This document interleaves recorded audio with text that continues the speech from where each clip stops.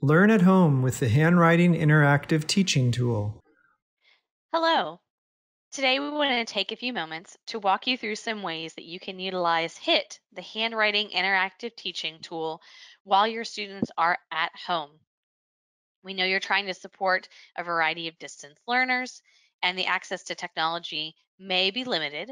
However, if your students have a device that can connect to the internet, even if it's just a tablet or a laptop or a Chromebook, then they can use HIT at home. First things first, you're going to want to direct parents to lwtiers.com/programs/distance learning. If you go to our main page, there's a link for distance learning. Here, they can actually create an account, which will be free for 90 days, and they can get started by choosing the correct version of HIT to match the student workbook that you're using for that grade level. Also on this page, we've added our Getting Started resources. Please instruct parents or whoever's working with the students to visit this and the Handwriting Without Tears section specifically to find out a little bit more about how to utilize HIT at home. There's a short video for parents, as well as instructions on how to use their workbooks, depending on which workbook you use, so that they can better support student learning with handwriting. For today's purposes, I'm going to be utilizing the Cursive Kickoff Workbook inside of HIT. So this is the second grade Cursive Introductory Workbook. To get to HIT, you simply need to go to hitt.lwtiers.com and log in. Now for distance learning, there are a couple of things that you can do. If you're already utilizing something like Zoom or a digital tool to connect with your students and instruct them live, simply share your screen, pull up HIT, and utilize it like you would in the classroom to engage students. Firstly, you can bring up the student workbook. The menu option is on the left-hand side. Click the little button to open it up and click on Workbook. Then take the students to the correct page that they're going to be working on at home. You can choose the appropriate letter by clicking on the menu options up top, or you can enter in the page number if you know specifically where you want them to be. We'll take a look at capital D for today. Now, what you're going to want to do is if you're instructing your students virtually and doing it live, you're going to want to take them to the workbook page and ask them to have their copy of the workbook open as well. Utilize whatever presentation tools you have, if there's a laser pointer or something similar, to walk them through the steps of writing the specific letter. You can also refer to our letter and number formation videos built into HIT. Simply open the menu, go to your apps, and click on letter and number formation. Here you can pick the appropriate letter. Let's go to cursive, capital D. When you do this and you select play, it's going to walk the students through how to form the letter, including verbal cues for where to start and what to do, so they can actually see the process. I'd recommend showing them this formation video at least twice to reinforce how to do it. And the second time, ask the students to use their finger and trace along on the screen or in front of themselves as they go through the letter to practice writing before they start working in the workbook. Once the video has completed for the letter and number formation, they're able to actually utilize this tool if they have HIT open at home to practice writing the letter digitally. So let's take a look at that. So you can see here we've got the audio cues that will play, but we also have visual cues going through the process. And once the letter has fully completed, all of those cues are available for us, and you can walk the students through the process. So for capital D, we'd remind them that we start up top and go down, small turn, flip over, curve up, and end. And again, walk them through that multiple times. Now, if you go to the draw tool, a pencil appears, and you are able to either trace over the letter or clear the model, and a starting point will appear, and then the students can practice on their own. Now they can only practice if they have hit open on their device. If you're sharing the screen with them currently, they will not be able to practice since it's controlled by you. But this is a good opportunity to show them what that would look like. So in my case, I'd walk them through going down, small curve, flip, go back, swirl, and end. It's not going to be perfect, but that helps them to see that it's not going to look absolutely 100% great when you do it. And then, of course, encourage them to erase it, or you can erase it for them, and then go back through again. You can also ask them for the verbal cues. So you say, okay, if we start at the top, what should I do next? And have the students respond back with down, small, small flip, curve back to the top. So have them walk you through the steps of the letter multiple times to make sure that they understand what they're supposed to be doing with that. You can also have students go back and practice letters that they have already done in class. So if you're not comfortable hitting on new letters right now and you'd rather wait and see how things are going to work out with getting back to school, encourage them to go back and practice specific letters that you know have given them difficulties. Just instruct them to go into HIT once their parents have created the account, go into the resources section over here, or the menu, sorry, click on apps, and then go to the letter and number formations. Another option is you can direct students to go to the Wet, Dry, Try app. Similarly, they pick the letter or number, or even the connection of letters for practicing cursive connections so that they can get additional practice with the specific formation. In this case, we'll grab cursive O. And just like the letter and number formations, a video is going to play with sound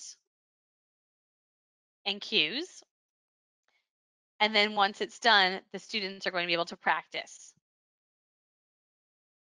So it tells us magic C, keep on going, bump, end with a toe. Reminding the students, of course, that the cursive O has the toe at the top. Now, if you've never used Wet, Dry, Try before, this methodology gives students 3 opportunities to practice writing a letter before they physically put it onto paper. So first, they trace the letter using a wet sponge, or in this case, it's a digital wet sponge. Wet, Dry, Try will not allow them to proceed on to the next step until they've completed the first step appropriately. A ding and a positive audio cue will play, moves on to the paper towel. They grab the paper towel and they dry the letter that they've just done. Here we go. And then once that's completed, they get a piece of chalk and they're able to write it.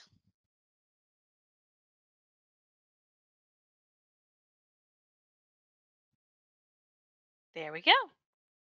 They can go back through and do that multiple times on their own. And once they've had enough practice utilizing HIT and navigating, should be fairly easy for them to get to where they need to go.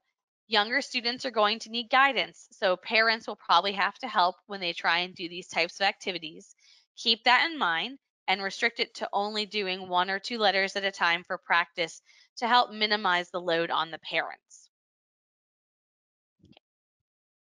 Another thing you can do is if you are teaching digitally with your students is you can actually go into the workbook, flip to a specific page, and you'll notice that there are those resources that appear on the side depending on the letter that you're teaching. I'm going to go back to my lowercase cursive p. We see here we've got the Wet, Dry, Try option, not only for the letter P, but also for PA. So when you're connecting P and A together, because that's the practice for that page.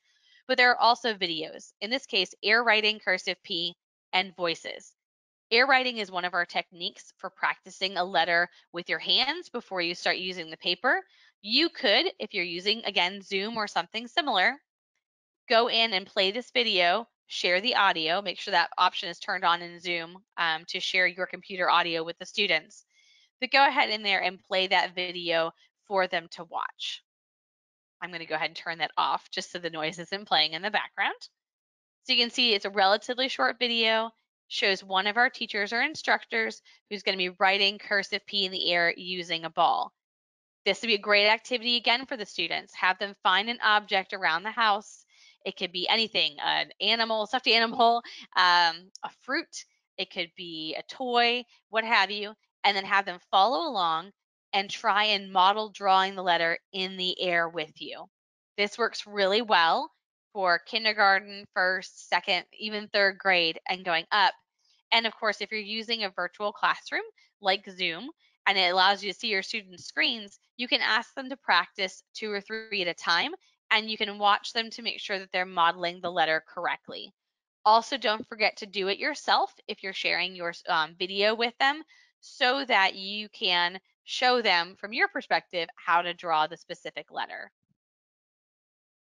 If you aren't using a virtual classroom and you're relying on parents to do teaching at home, you can definitely send an email or a letter home to families and let them know about the teacher's guide. Let's go back to that lowercase p, for example, so we can show a parent what they would need to do if they're trying to support their student learning. Direct them to go to that page within the teacher's guide, and you can see here they're going to get an exact same copy of the teacher's guide that you have. It shows them what they need to do, so demonstrate P on the double lines, say the words for each step, and then demonstrate how to draw those specific words. If parents don't feel comfortable writing in cursive particularly, then they can at least show the students the model in the book and then refer to the videos that are built into HIT, like that air writing video that's available or the letter and number formations. Also, don't forget about the resources section. Again, if you have parents who are supporting their student learning because you can't do virtual, send them here. Now, within the resource types, you can see we have live teaching videos available. With the live teaching videos, you'll find different options like laser letters, print stories, air writing, voices. There's a classroom lesson for several of the letters. So if you're working on new letters or again, just reinforcing old letters, take a look at the resources section, decide which letter or letters you're going to work on, and then advise the parents to come in here, turn that video on, show it to the students. And it's very helpful if they watch the video with the students too, so that they can model along with them the proper way to write the letter. Kids may really enjoy seeing their parents learn cursive alongside them if that's what they're working on. And of course, if they're working on print and they're more familiar with that, they should be pretty comfortable working with like the kinder and first graders and even the pre-K kids who are still working on their print formation. Just in case they're a little bit nervous about that, one of the other options available with our resources is under a click away, we have our home links. Home links go over groups of letters. So our starting corner capitals, our magic C, and the specific groups that are available. You can direct parents here, and if they go to a specific letter group, again, practicing those letters at home, it's going to give them the verbal cues they need to say to their students to help guide them through forming those letters.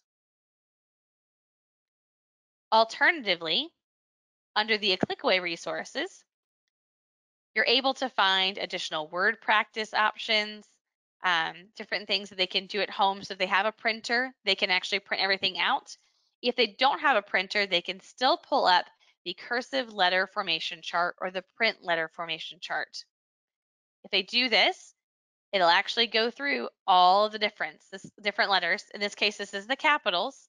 And then also we have the lowercase letters down below. So they're able to walk through each one. It's got the verbal cues. It shows the pencil movements of where to start and where to go next. And these are printable, but if they don't have printer access, then what they can do is they can just refer to having them on the screen and showing the students the specific letter that they're looking at. So remember, with the e-learning, there are a couple different paths that you can take. Of course, if you are able to do virtual classrooms with your students, we implore you to do direct instruction with them, even if it's only a short 5 or 6 minute lesson on forming the letters.